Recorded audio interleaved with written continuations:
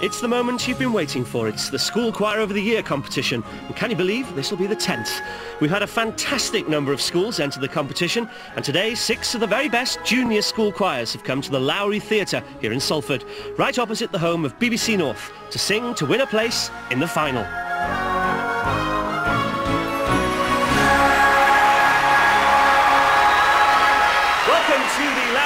For this first semi-final of the 2012 competition. These 6 junior school choirs are about to go head-to-head, singing with heart and soul, because only 3 of them can go through to the final in 2 weeks' time. Which choirs will it be? We have from Yorkshire, St Martin's, Amblefirth. From Hertfordshire, Heathmount School. From Derry in Northern Ireland, it's St Patrick's Primary School. From Cambridgeshire, Gavelingay Village College. From Croydon, Coloma Convent Girls' School. And from Huddersfield, Linley Junior School. I think they've brought along a few supporters. Now, before our choirs show off their choral skills in competition, here's your chance to sing along with our audience here in the theatre. You'll know this hymn, I'm sure, and it should get things going. It's Give Me Joy in My Heart.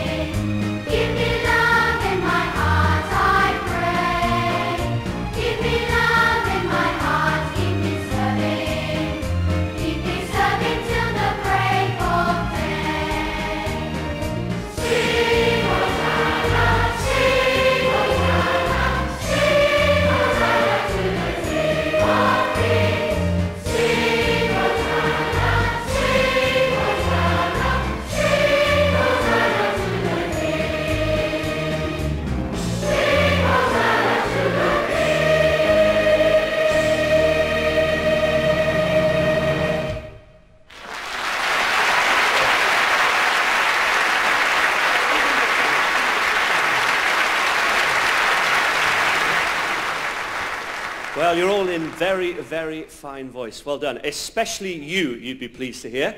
But it's not me the choirs have to impress if they're going to progress beyond the semi-final. It's our judges. First up, a vocal coach who's worked with some of the biggest names in the music industry. Will Young, and take that to name just 2. It is, of course, David Grant.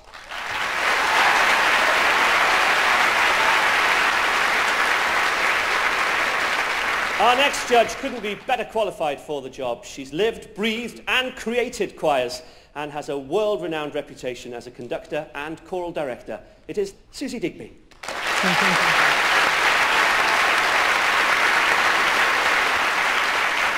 And finally, ladies and gentlemen, it's a local boy who knows a thing or two about singing. He's performed to royalty, presidents and even the Pope. Ladies and gentlemen, please welcome the people's tenor, Russell Watson.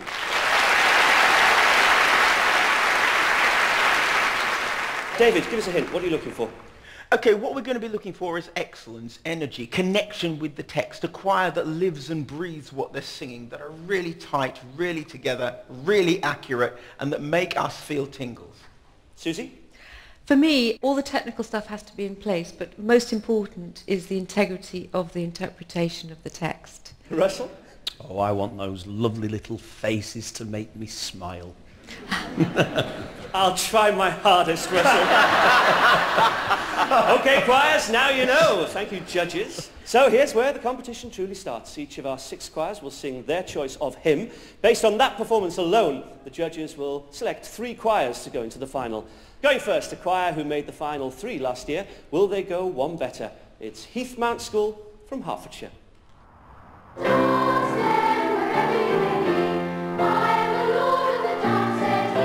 whole competition is something they really look forward to. All the way from September they're saying, oh, are we going to be doing the BBC again? Or we can do the BBC again? I didn't ever tell them, so I secretly recorded them and then just sent it off, and very pleased that we got through once again. Much better, much better. But that's what has to happen every time.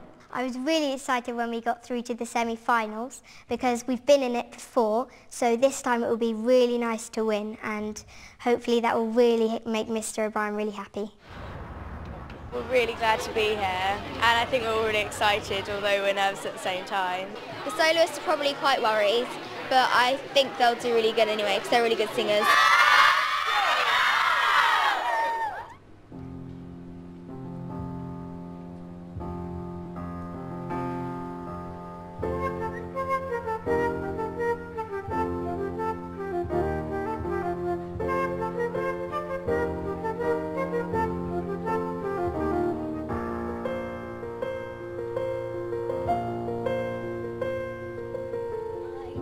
In the morning when the world was begun, and I danced in the moon and the stars and the sun, and I came down from heaven and I danced on the earth. At Bethlehem I had my birth.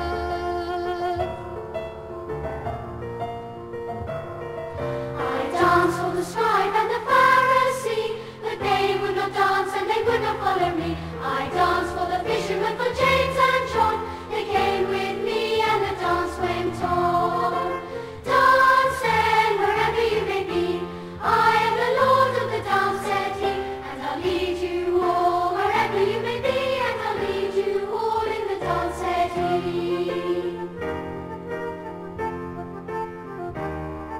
I danced on the Sabbath when I cured the lame. The holy people said it was a shame. They whipped and they stripped and they hung me on high and left me there on the cross to die. Dance then wherever you may be. I am the Lord of the dance, said he, and I'll lead you all wherever you may be, and I'll lead you all in the dance, said he.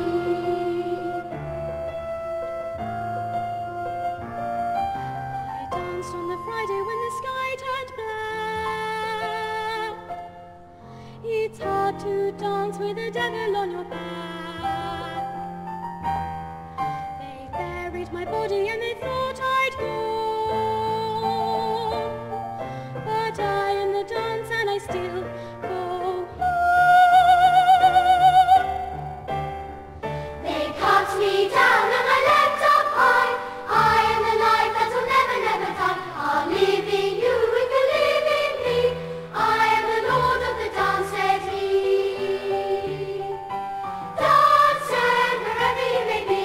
I am the Lord of the dance, said he, and I'll lead you all wherever you may be, and I'll lead you all in the dance, said he. Dance then wherever you may be. I am the Lord of the dance, said he, and I'll lead you all wherever you may be, and I'll lead you all in the dance, said he.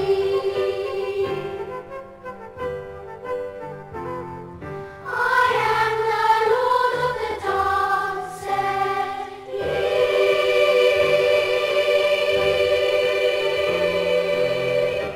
Lord of the dance.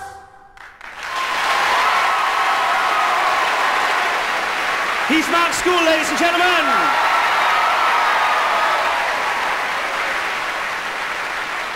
David, never easy opening a competition like this. They did rather well, didn't they? They did really well. I think that when you start, particularly if you're starting with a solo in a competition such as this, it's nerve-wracking. And even though I could hear the nerves in the first soloist's voice, I thought she worked through them really well. I also felt that when the ensemble came in, there was a real uniformity of sound. A lot of people will think if you're not doing harmonies, it makes it easy, it's simple. But actually, if you're getting it wrong, it will be exposed. Now all that remains to be seen is whether the others that come on can match that. Exactly. Susie, what are your first impressions? A couple of tiny technical things. The last note of each phrase, and this is often a place where choirs can just compromise their tuning a bit. You just need to work on that, continue to work on that. And when you've got very loud and the two-part chord at the end, again, just refine that, keep making that clearer and better. And Russell, they're an experienced choir. Did that come across? It did, very much so. I've got to say that this year I can see a vast improvement. I think your performance, as we would probably say in Salford, was absolutely smashing.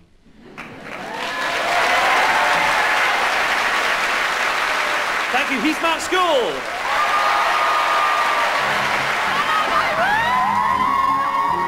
You rehearse for months, and then when you get there, it's one performance, and you have to get it right, otherwise you won't get through. Looking at the judges' comments, I really think we have done enough. I was really worried they were going to say we were really bad. I think I was more nervous than the children, but I was desperate not to show it, but I think they've worked it out. 4 years ago, our next school won this competition. Now, in the first year they've become eligible to enter again. They're back for more. It's Lindley Junior School from Huddersfield.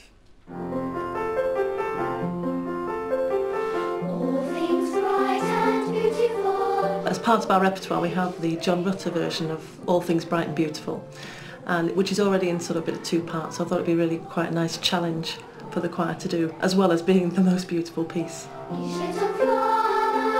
Mrs. North gives us lots of challenging songs, which is good, because if you sing a challenging song well, then it sounds really good, and she's also a really lovely person. I'm still not hit in the face by this wall of beautiful sound. We've still got a couple of months to get ready for the competition at the Lowry, and we'll be ready. Well, we're all really excited to be on TV and everything. I'm also a little bit nervous, but I think once I get on stage I'll be fine. It's great to get to a standard where we can be on, like, on a national stage. It's terrific.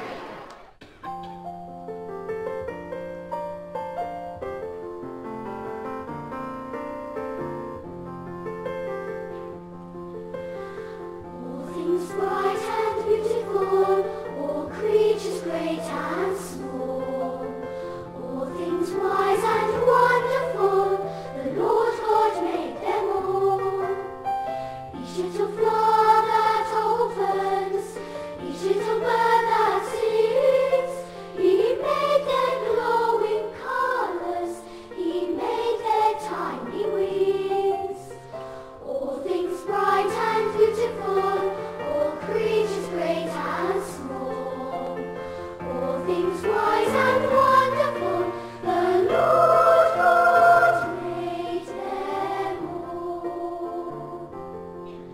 The purple-headed mountain, the river running by, the sunset and the morning that brightens up the sky, the cold wind in the winter, the pleasant summer sun, the ripe fruits in the garden, He made them every one.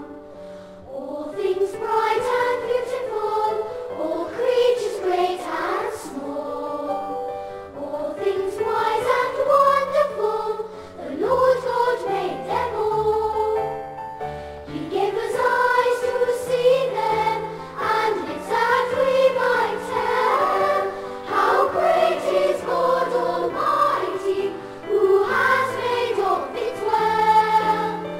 All things bright and beautiful, all creatures great and small, all things wise and wonderful, the Lord God made them all.